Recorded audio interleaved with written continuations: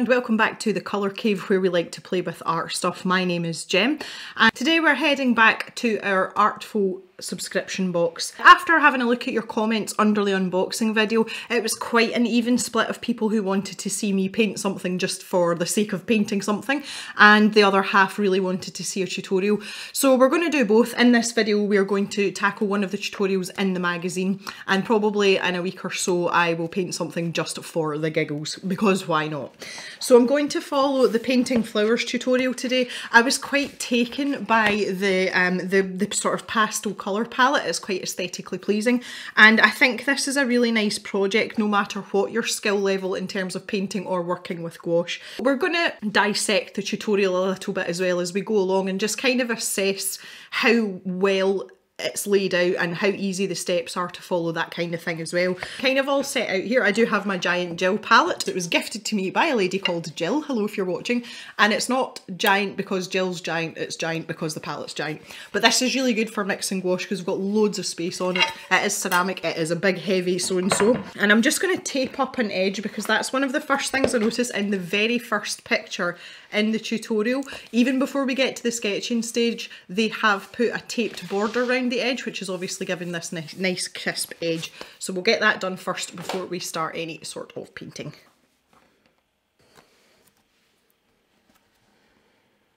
Alright then, so we're all taped up, ready to go here, and step 1 says, sketch out the flowers starting with the biggest flower shapes and then add smaller leaves and flowers around them. Draw the flowers in groups of 3, can help balance the composition. I think I'm going to use this image here as like a sort of reference image, so I'm going to grab my pencil. Now we've been given an F pencil. The thing that I find interesting here is that we actually want the pencil lines to be quite heavy because I'm assuming we're going to put the background down first. Now, bearing in mind that gouache is quite opaque, we still want to be able to see those pencil lines of our flowers. I probably wouldn't use an F pencil if I'm honest. I'd probably use an HB. Well, we'll see. We'll go for it.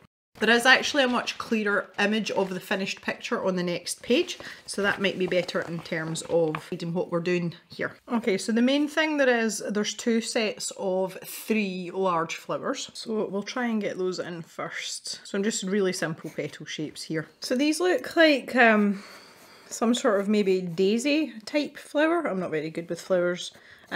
Obviously if you want to be imaginative and make up your own type of flower, then by all means go for it. Now I don't want this other one to be exactly in line with this original one. I want it to be a bit more random than that, so I'm just going to move the centre point down slightly. Don't know what happened there. So I'm trying to have the petals at different angles as well, just to make it look a little bit more interesting. They don't give you much information. I'm going to shift that one round slightly. They don't give you much information in the tutorial in terms of the structure or, you know, this starting point. So if you're not confident at sketching, it might be an idea to follow the reference image quite closely. If you are a bit more versed, then obviously you can mix things up a bit, and I'm kind of trying to get a combination of everything here. So then we have these other flowers. You actually don't have to worry about erasing too many lines either because they're mostly going to be covered up by the gouache anyway. I feel like this centrepiece should be a little bit smaller as well so that we've got more petals showing, so I'm actually going to go inside those original lines that I've done there. So you can see that me just going through that process, although I'm looking at the image there, I have had to do a little bit of thinking for myself in terms of what I'm doing. And that's the thing that's lacking. And obviously they can't put every single detail in terms of doing the tutorial, else the tutorial would be like 16 pages long. So it's in the interests of a publisher to find a balance really in terms of what feels like a good amount of content with things like that. So that is something to bear in mind, and I suppose that's something I'm quite aware of because I used to write. I used to write a little bit of fiction, a little bit short stories, so I am acutely aware of how publishers, you know, about the size of things and how many pages you've got and how many paragraphs you've got. It's exactly the same with tutorials, and obviously you've got to squeeze lots of pictures in there as well. I know it's quite easy to judge tutorials harshly. Obviously they still have to work in terms of you have to be able to follow them, they have to make sense, and you also have to have confidence in what you're doing, and that's where I find that a lot of tutorials miss the mark sometimes because they assume that the reader maybe knows more or assumes more than they think. So sometimes you do have to state the obvious. It does depend on what ability level you are catering towards as well. That can play a huge part in it too, but with the Artful tutorials here, they really are a bit of a catch-all, so you know, it's difficult trying to cater to every skill level, but that's why I'm here to do this. These little flowers are just kind of taking on a mind of their own here. Okay, so that's the big flowers done now, and we do have smaller flowers and some petals, and that's creating a nice sort of overlap as well. Okay, and we've got some sort of like tulip-like shapes as well. The good thing as well is you don't actually have to worry too much about your sketch lines. They don't have to be perfect. You do have the option of being able to correct them with your paint because it's opaque, so you don't get too hung up on getting all your lines exact, etc, etc. You really don't need to worry too much about it. So we've got some big leaves. I'm thinking about this space around the edge as well.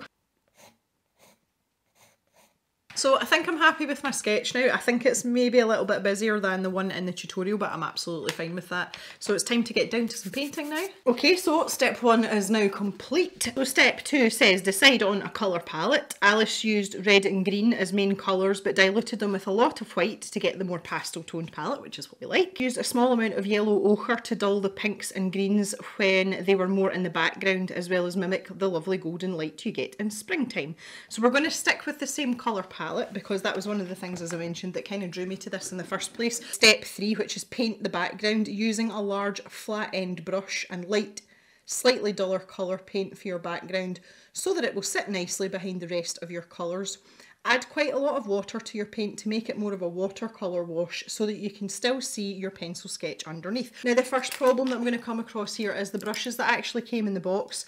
This angled brush is the closest thing we've got to a wide flat brush. Now that is not going to cut the mustard because I'll be here all day on this A4 paper. If it had been an A5 sheet, that would have been more appropriate, I would think. But because I have been getting these Artful boxes from the very beginning, I do have other Artful brushes, which includes this number 8, which is a bit more substantial. Grab the giant gel palette. That almost doesn't fit in the frame, look. There we go. To make this sort of mint green colour, I'm going to take the grassy green and we're going to grab the white as well. Now when it comes to mixing gouache, usually when I'm mixing paint anyway, I tend to use a different paintbrush, and the thicker the paint, the better of an idea this is, because it stops you overloading and overworking the brushes that you're actually painting with. So this is just a little craft paintbrush. This is a Faber-Castell one. Any cheap paintbrushes will do. Again, proportionate to the volume of paint you're using is always a good idea. Okay, that's kind of more the colour I was looking for, and I'm just going to start picking up some of this colour, and off we go. Okay, I can just see my pencil marks and no more. Okay, so this is dried a lot darker than I thought it would. It's not dried particularly evenly. I'm not wanting to put any more layers on though, because then I will not be able to see my flower patterns that I've drawn in. So we're in this step here. Start to paint in your leaves with darker greens with more opaque paint. Well, that shouldn't be too difficult. So I've mixed a little bit of blue in with the original green out the tube, and we shall see how we go with this. And I'm using the number 3 round here, and I'm just going to start to paint in these leaves.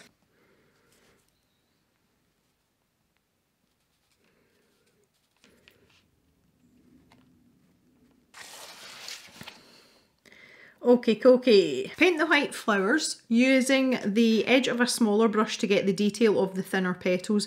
Use a really thick paint consistency with hardly any water to get a dry brush effect, which will add more texture to the petals.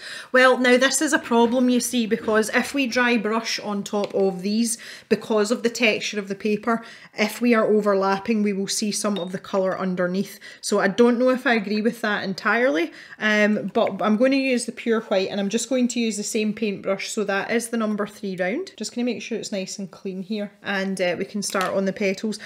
So far, I'm kind of having mixed feelings about this. So I'm just going to I'm going to dip my brush in clean water and then lift some of the white gouache here, and I'm going to start here. Yeah, so you can see if I zoom in a lot, can you see the texture of the paper there? That is what's causing those marks, and I do have quite a dry brush. So I'm not entirely sure that I actually want that aesthetic. It's also very difficult to get a clean edge here as well. So what I'm finding is if I keep the brush dry, I'm having to dip back into my paint a lot. Now that is giving me the opacity that I'm looking for, but it makes for very disjointed painting. So although I am getting some texture here, I'm just not getting the nice crisp clean lines that I want. But you can see the opacity of this one down here, so I'd used a lot more water, I'd mixed it a lot more, and it's given me that sort of slightly more transparent look, which is what I don't want right now. It's kind of the opposite of what I would want. I think this is just going to be about finding the balance between the water content and the consistency. I'm trying to work fairly quickly as well, because the more watered down paint, the thinner paint that I've mixed on the palette is actually starting to dry out as well. Looks good from a distance though. God. Now this is the thing, unless you want a really uneven wishy-washy background, which is what they're kind of instructing you to do, but that's clearly not what's happened in the tutorial, though that looks like a very matte and flat background to me. I might be mistaken, but the instructions are not necessarily matching up with the illustrations, and I'm willing to bet that they haven't used the Artful paper that we are using as well. Yeah, I would be lying if I said I knew where I was going with this one, but I'm just going to put it here. Looks about right, so we'll just go with that. Everything will be fine. See, opacity is not what I would have wanted, but in order to get strokes that I wanted, it's kind of had to do it. Okay, right, so now that we've got the white flowers done, mix up your pink tones while you wait for your greens to dry and your whites. Start painting your lighter pink flowers on top of the leaves. Well, I was kind of doing that anyway, to be fair. I used a little yellow ochre when mixing this pink so that the darker pinks would stand out on top. Okay, so I'm going to do a bit of brush cleaning here. I'm also going to change my dirty brush water because it's green. Alright, so we're going to mix some pink now. So I have got the raspberry jam, which is one of my favourites. This is, oh, I can't get the lids off these are ridiculous. So this is I hope you can see that. These are the little black rubber things that I was talking about that are supposed to stay in the cap, and they can be very difficult to remove, and if you try and take them off with your fingers, this happens and you end up with paint everywhere. Don't touch the handles of my paintbrush. I might just super glue them in if I'm honest. Kind of annoying. Anywho, I'm going to pop some pink in here, and I'm going to need a lot more than I think I do. I underestimated both times about how much paint I actually needed. And I'm going to scoop up what's left of this white. I'm going to see what this does. Oh, that's pretty. Okay, so now we've got a ridiculous shade of pink, and let's see how this goes. That is a really nice colour of pink though. So this is like zero water. I am taking the sacrifice of not being able to manoeuvre the paint as well, because I would rather have the opacity. So this is probably going to take me some time, but that's okay. That took forever. One flower down, 2 to go. Slowly but surely. I can see more of my pencil marks though with the pink, which is quite nice. As I'm sitting here going through this though, I am definitely going to go back over my white flowers. They're not opaque enough for my liking. And I seem to be finding a groove when it comes to the ratio of water to paint here as well.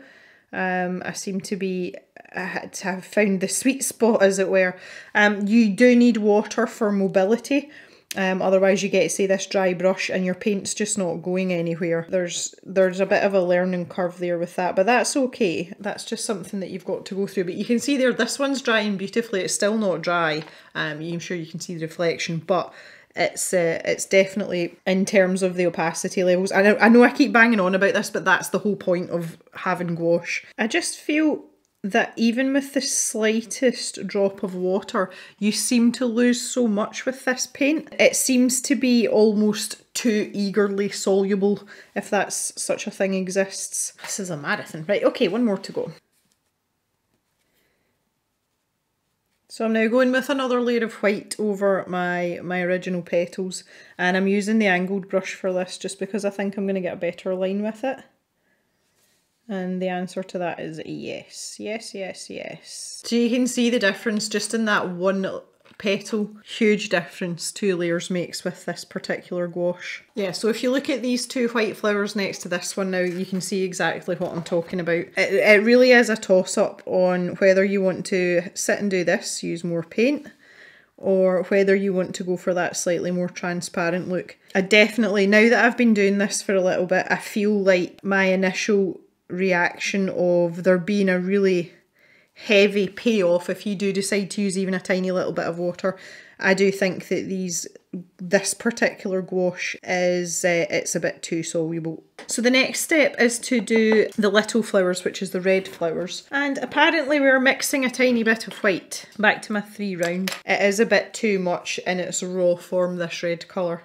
It's just a little bit too excitable. I can't actually pick up any of this. There's literally nothing left. So I think I'll just leave that in that pile there. Again, this dries a little bit darker. Gouache usually dries darker than when it's wet. So we need to kind of remember that as well. And I'm going to take straight off this paintbrush here. That paint actually hasn't fully mixed in and I'm not mad about it. Now see, I have to find these ones.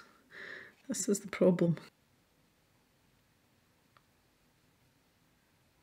At least I can't put my hand in the white in this one. I can put my hand in everything else, but everything else is dry, so that's okay. I have to say these paints are layering up very nicely when I'm going over the top of one colour with another. The result is very satisfactory. And the more layers of paint I have, the easier it seems to be to work with the gouache, which is quite interesting in itself. Now, my theory on that is that as we're going along here, obviously we're interrupting the texture of the paper because the knobbly bobbly bits that are in this paper are getting filled up with paint. So the subsequent layers are actually going down a lot smoother because all those knobbles and bobbles are filled in. That is my theory. If anyone wants to suggest otherwise, please feel free in the comments because I always do like a good theory. There we are, even on top of that darker green, that's going down beautifully. Step 7. Okay, so we're up here now. Start adding finer details with yellow ochre tones like the smaller golden colour flowers and the intricate centres of the bigger flowers. So we're doing the centres of the flowers now. I want to take a huge dollop of this pink. That's the colour that we used for the big pink flowers. I'm going to add a tiny bit of yellow ochre to that. Oh, that's right, we don't have yellow ochre. We've got sand. Another fight with the lids. That's right, this is like putty, this one, I remember. It's been a week or 2 since I did the unboxing. Got a short memory for stuff like this. Yeah, the sand colour is really like super, super, super thick. So it'll be interesting to see what happens here. So I'm going to lift a tiny bit of that. Oh, this is a sad state of affairs. And mix this in. Is this going to be suitably different to our base colour? Probably not, actually. Paint doesn't seem to be mixing very well either. It seems to be taking a lot of work to really mix this together. That ochre does not want to go in there. Oh dear. That did not go well at all. I think I'm okay with the colour difference though, which is good. See, this is the layer that you don't want to be making any mistakes with. And I think I'm going to put in these little marks here. I'm literally just putting them in as little brush strokes rather than making them a specific shape. So far so good. Okay, so that's given me like a peachy colour. And again, I'm just going to work off the mixing brush. I seem to be getting on a lot better with that, which is, I don't know whether that's a good thing or a bad thing, honestly. Okay, so I'm going to reconstitute some of this green now.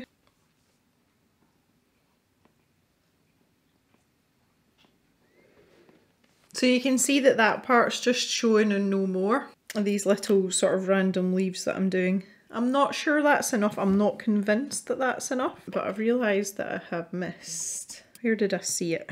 Imagining things. Yeah, here. So again, just wet my brush a little bit and pick up some of this coral colour. Again, this is absolutely rock hard, but it's enough for me to do what I need to do. I don't know how big I want these actually. Bigger than that, I think. That big enough? That's better. Okay. Happy with that. So much bigger than what I anticipated. I think they just look a bit jollier with a bigger centre. That sounds silly. Jolly flowers. And I think they've just used some really fine, I'm going to use the wee teeny tiny brush. I've been really excited about using this, and I'm just going to take this sort of peachy ochre colour just to draw in some lines here. Oh, that's beautiful. I love this brush. Oh my goodness, I love this brush. Could use this all day long for everything.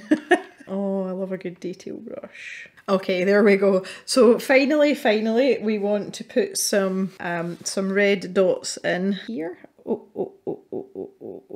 Oh, that little brush was a delight. So finally, I want to just add in some more petals again. I notice on the finished picture, there's these lighter ones here.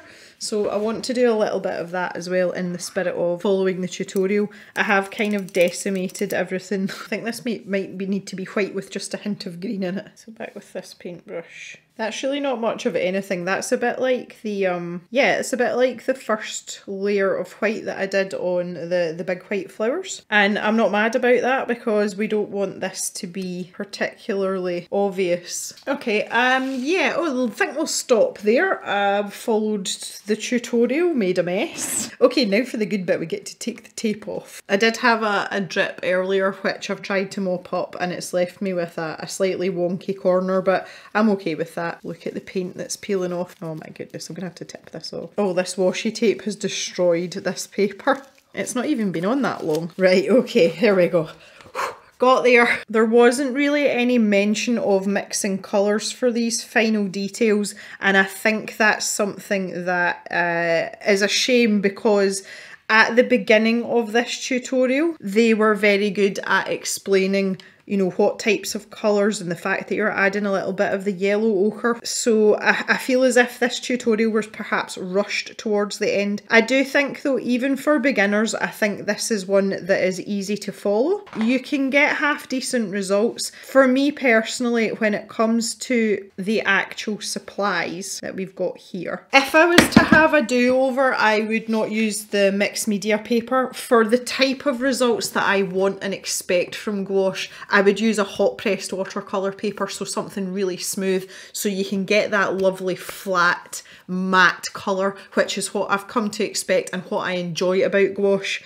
In terms of mixing and dilution, I found it a little bit awkward, and I don't know whether it's because I'm so used to the Winsor & Newton gouache, but I had a hard time gauging volumes and dilutions, but also had a hard time finding that balance of opacity versus actually being able to move the paint about, and I think that's got a lot to do with the fact that this is textured paper. So I would say thumbs up for the tutorial. When I come back to these paints, I'm going to use them on my own preference for paper. I love the paintbrushes are great, but I don't think the paper's done me any favours here today. I'm quite pleased with the way that this has turned out. It's quite a jolly little picture. Mine isn't quite as crowded, sounds like a negative. Mine's just not as busy as this because I've spaced them out a little bit more, which is absolutely fine. It's absolutely up to you. They do leave a lot of room for creative manoeuvrability in these tutorials, which is what I like, and I think that's why it appeals to people that are maybe more experienced. But for beginners, this tutorial in particular, I think was very good indeed. So I would love to hear your thoughts on this. The next time we come back to this box, I'm going to paint something just for my good little self. So we will go on our own little gouache journey next time. As always, comments are welcome down underneath the video. Thanks very much for watching. Thanks for coming and hanging out. You know I always appreciate it. Please stay safe and take care of each other. And I will see you back in the cave on Thursday for another video. So have a great day, everyone. Bye-bye for now.